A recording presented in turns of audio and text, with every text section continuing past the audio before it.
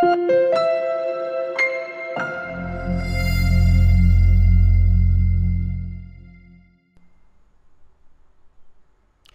what's up everybody, it's Justin from Inlight Studio, and in this video I'm gonna go over the steps I used to create this portrait of my sister. Every now and again inspiration will hit you to try out something different, and I came up with the idea for this one while showering actually one day, and was noticing the drops that stain the glass and thought it makes a pretty cool texture. So my sister, always being the willing model that she is, was willing to pose for this one. This was actually the before shot of what it looked like. So we're gonna go over how I turned it into this. It's strange how inspiration seems to hit you most in the shower, or at least for me. So this is some of the behind the scenes of the shoot. As you can see, I shot with a strobe to the left against an umbrella just to diffuse it, and then I shot through the shower glass door. Obviously I had to wet it first and just splash as much water as we could onto it. Focus was quite a challenge actually, needing to shoot through foggy glass, so I actually had to end up shooting on manual just to get it to focus correctly. But yeah, after about I think half an hour worth of shooting, we eventually got the image which we wanted, which ended up being this one. So I'm not going to go into too much depth of some of the techniques that I used. You can check out some of my other videos for more explanation on those things, like skin retouching and dodge and burn and so on. But hopefully you'll still be able to follow along. So the first step in my editing is always correcting the skin. So what we want to do is just get rid of any blemishes or fine marks that need to come off. So I'm going to duplicate this layer with Ctrl J, and then just go over here to the spot healing brush tool. Just go quite close and just remove any spots that you can see.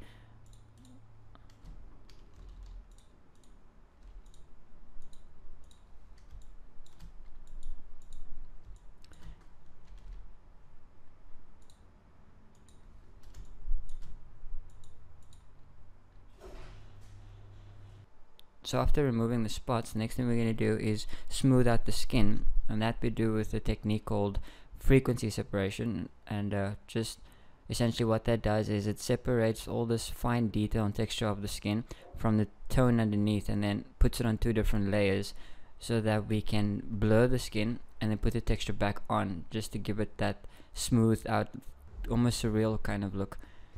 So what we do is we're going to duplicate this layer again, and we need to isolate the skin only, because that's what we're going to be working on. So we're going to go to the mask tool down here, double click on it, and then go to color range, and with the color picker you're going to select the skin and then hold shift and keep clicking. So we're adding to the selection over here. Anything that's white is what's selected, anything that's black is deselected, and it won't be affected by the filters that we use. So you just keep, you can either click over here in the mask or click here on the image, just holding shift so that we're adding to the selection. If it starts selecting things we don't want, hold the alt key and click on those colors just to remove them from the mask. So we're just going to try and get this as close as possible so that just the face is selected.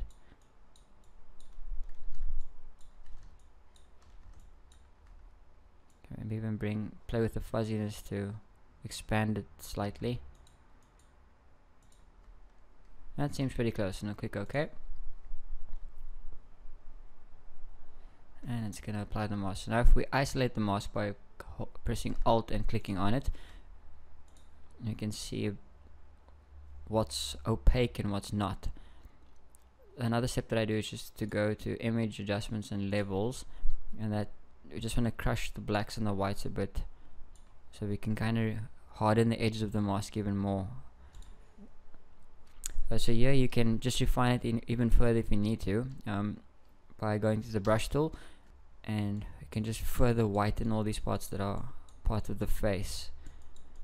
And then with the black brush we can remove anything that shouldn't be there, like the eyes and the lips. We just want to affect the skin only.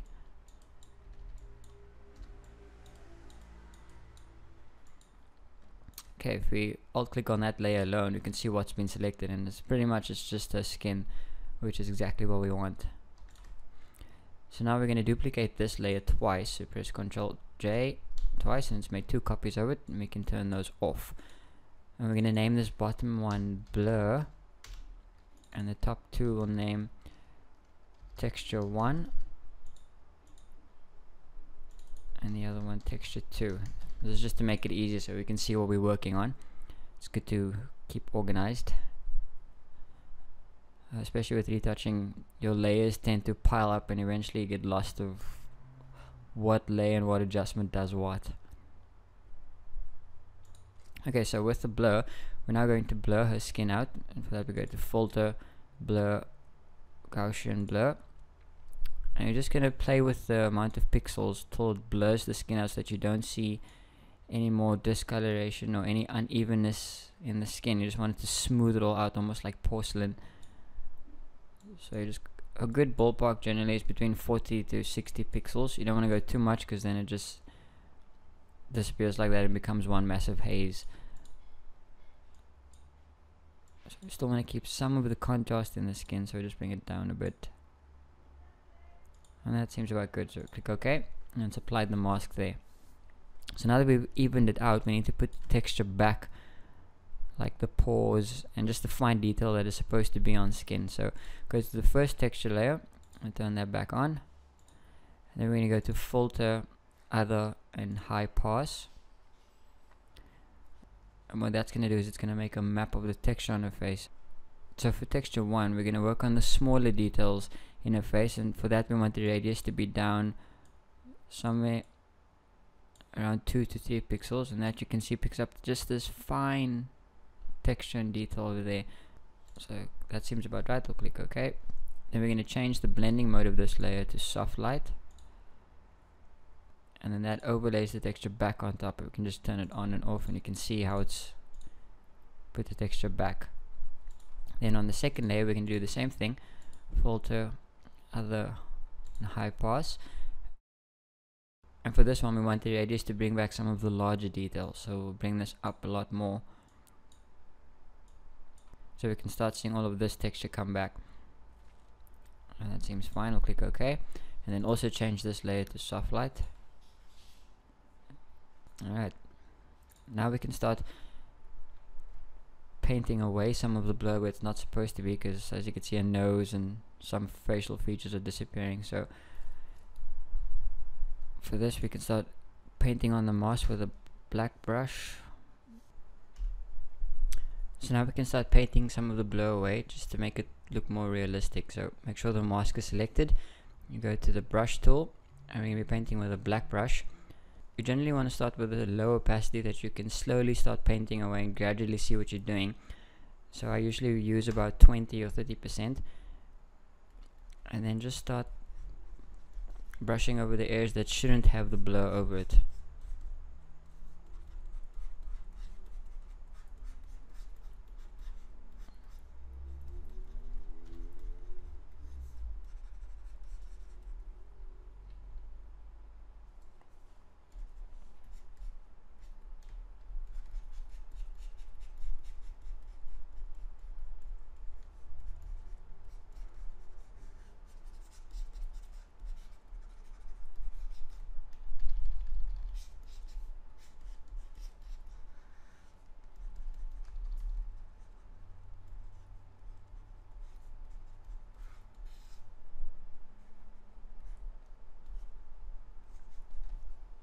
Alright, so you can just always turn it on and off just to watch your progress and see how you're doing.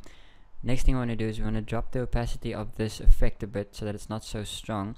You can change that over here with the opacity and bring it down to about 60% or so. You can turn it on and off just to keep checking on how you're doing. And then also we want to drop the texture layers down a bit so that they also aren't too strong. Just work a bit closer so we can see.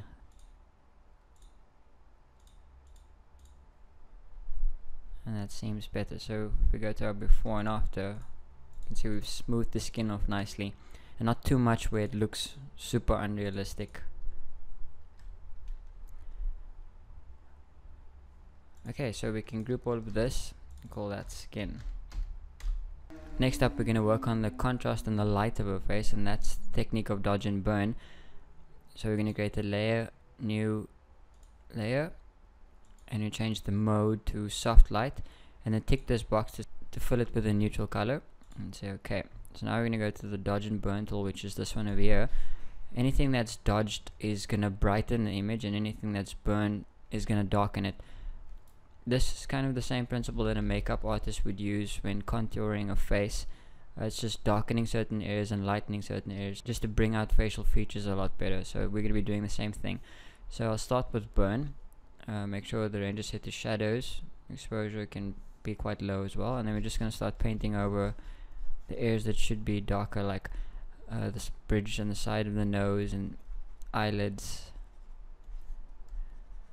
under the chin. Just anything that's already in shadow, you just want to darken that. Keep painting over it.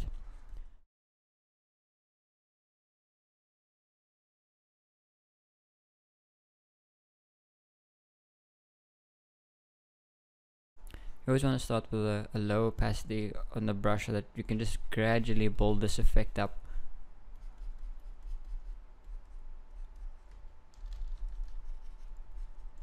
You can always turn your layer on and off just to watch your progress. I'm just going to darken the pupil and eyelashes.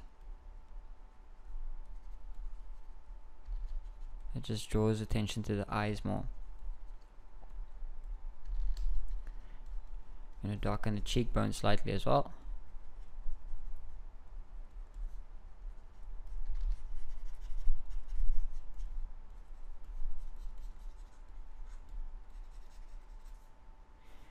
Right, then after that we're going to use the dodge tool, and that's going to be for the highlights of the face. So we're just going to enhance all these hot spots, brighten them more, like on the tip of the nose, on the forehead, and just even the iris, if we can bring some of the color back.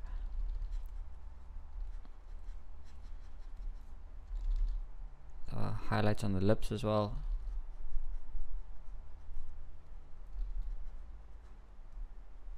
So dodging and burning takes quite a bit of practice and just studying of the human face and just what areas need to be highlighted and what should be pushed into shadow. But that obviously comes with a lot of practice and just watching what other retouchers have done, and even if you have a look at fashion magazines and models, and you can just see how the face is enhanced just with the use of contrast and light. So again, we can turn on and off just to see what we're doing. Obviously it is a bit exaggerated, so which is not a problem, so we can always dial back how much of this effect we're going to apply with the opacity. So I'll drop this a lot further down, and you can just see how it's subtly changing the shape of her face almost just by brushing into the highlights and the darks. So next up I'm going to further work on some of the contrast of her face, and we're going to do that with the curves adjustment layer. So click on curves, go to this little hand icon over here, and then we'll click anywhere on the shadows, click and drag it down, and that's going to darken that area. And then go to the highlights, click and drag it up, and that's going to boost the highlights. So I created the strong contrast effect, and what we're going to do is going to invert the mask of that layer by pressing Ctrl I, and then go back to the brush tool and paint this effect back in. So it changes to a white brush, and make sure the opacity is low, and just slowly paint this back in.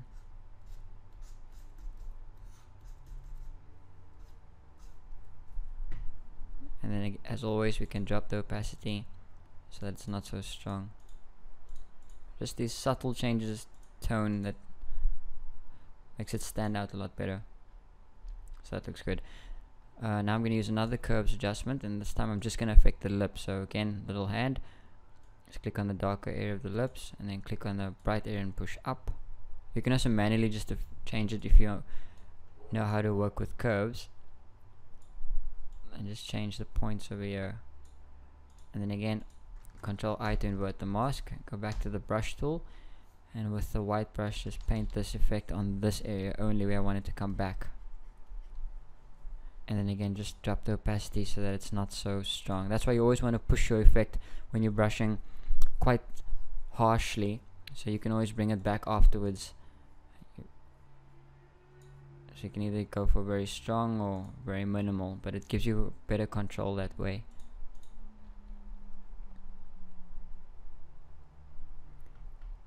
Alright, so that's pretty cool. Next I'm going to start changing some of the color tone and just the general contrast to the image. So we're going to again go to curves, and this time I'm going to change which color mode we are affecting. So curves is broken up into the red, green and the blue. We're going to use the blue. Anything we adjust on this side is affecting the highlights, and anything on this side is affecting the color of the shadows. So if we push it down, it'll start pushing a bit more yellow into the highlights, and this will be pushing a bit more blue into the shadows. But we're just going to drop the blue out of it and add more yellow into the shadows, into the highlights, sorry. Same thing with the green channel. I can just get rid of some of the green there, and then the red. So this obviously is depending on what kind of color tint you want to go for in the image.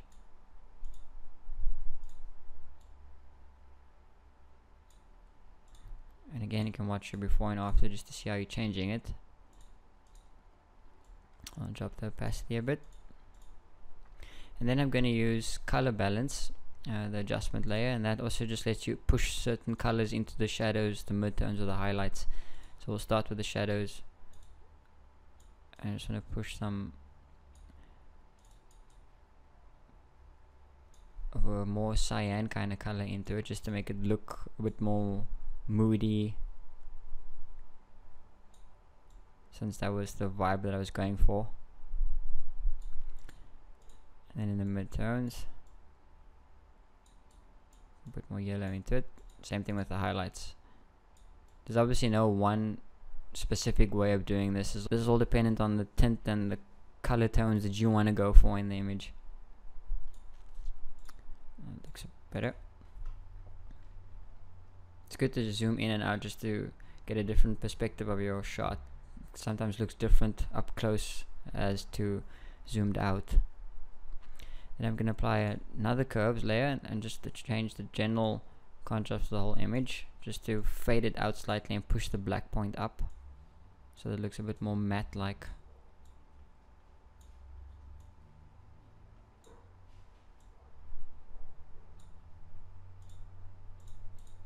And drop the opacity a bit.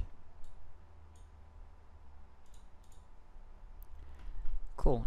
Now I'm noticing that a face seems to be quite saturated and orangey, so we're going to drop that a bit. We're going to use a hue saturation adjustment layer, and then under this drop down we just want to affect the reds. So this little scope is what this adjustment is going to affect, so we can just broaden that slightly. We just want it to affect this general same color as the skin tone between the reds and the yellows, and then we can drop the saturation a bit.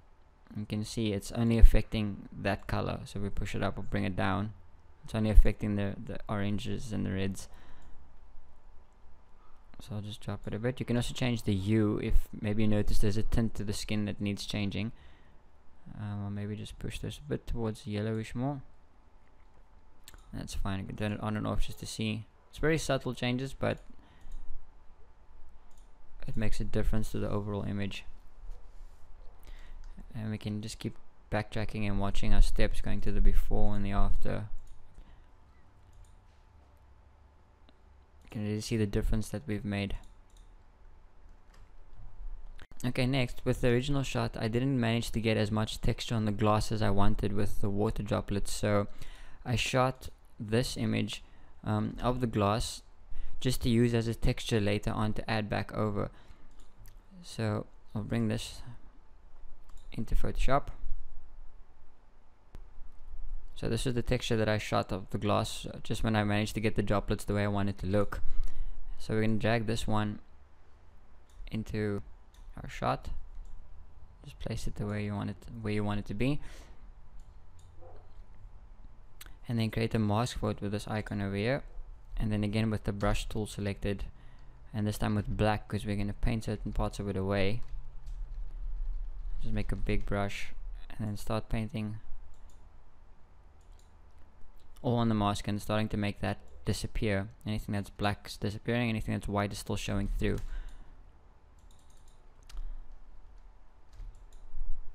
So we just want to paint the model back in. Then next I'm going to drop the opacity of this layer.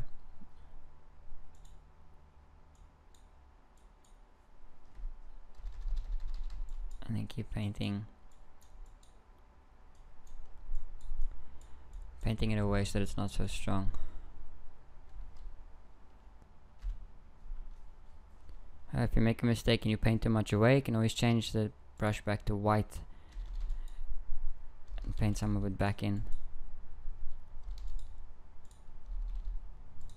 Okay, next we're just going to enhance the contrast of this texture layer only. So I'm going to create curves adjustment again, and we're going to click this little icon over here, and what that's going to do is it's going to make sure it only affects the layer beneath it, because we don't want to change the contrast of all our other layers. So now I'll just bring the contrast down,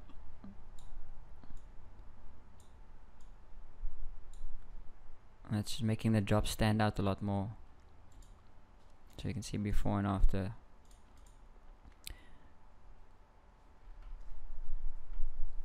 And then I'm going to create another curves adjustment again, tell it to affect only the layer beneath, and we can just play with the color tint of this just to make sure it matches the previous one.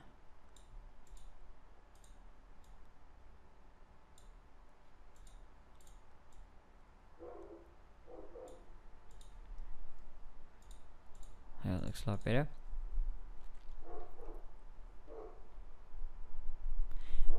And then last of all, just make some general contrast adjustments again. I'm just going to darken the entire image and then invert the mask. What I just want to do is paint some of the darkness back in just to certain parts, almost creating a vignette on the edge, and just darken certain parts of it only, so that only the things that I want to stand out will be left. So just painting the edges. Okay, and then again, can dial this back a bit with the opacity so that the effect is not so strong. And then that's the final result. So we have a look again at our before and after. That's what the shot was, and after some editing, that's what we can turn it into, which is pretty awesome.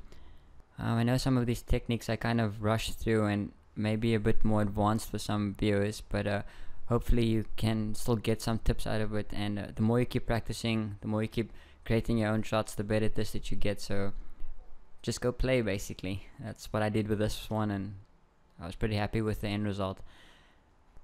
But thanks for watching, and if you have any questions or feedback, feel free to message me. Cheers for now.